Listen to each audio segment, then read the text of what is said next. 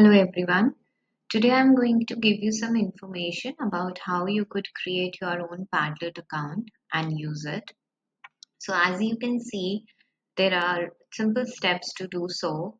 I have opened this tab on Google, which is how to log into Padlet.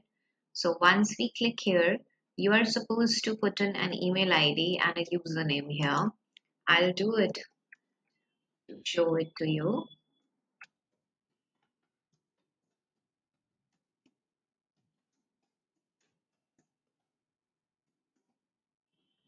So that's my username and the password is already there, which is saved because I've used this earlier. So that's it. I'll log in here and I'll be able to sign up. So once I'm here, this is the home page. So there are different tabs here which you could see. So it's the recent, this shows all of the recent activity that I've done here on Padlet.com. The bookmarks are given here. If I want to bookmark any specific tab, that's about my account details. Whatever I have shared with my team or the co-workers, that's the gallery section. That's an add-on button. This is for adding on any new team. And the last one is for any announcements if I want to make here.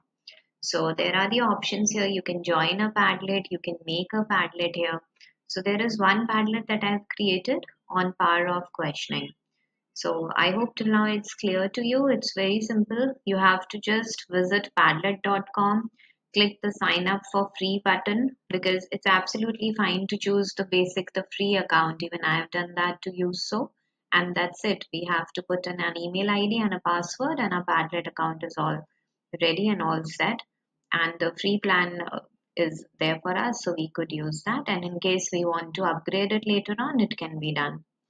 So there you go and you create your Padlet here and I'll show you the next activity that I've done. So there is this power of questioning tab that I have created here.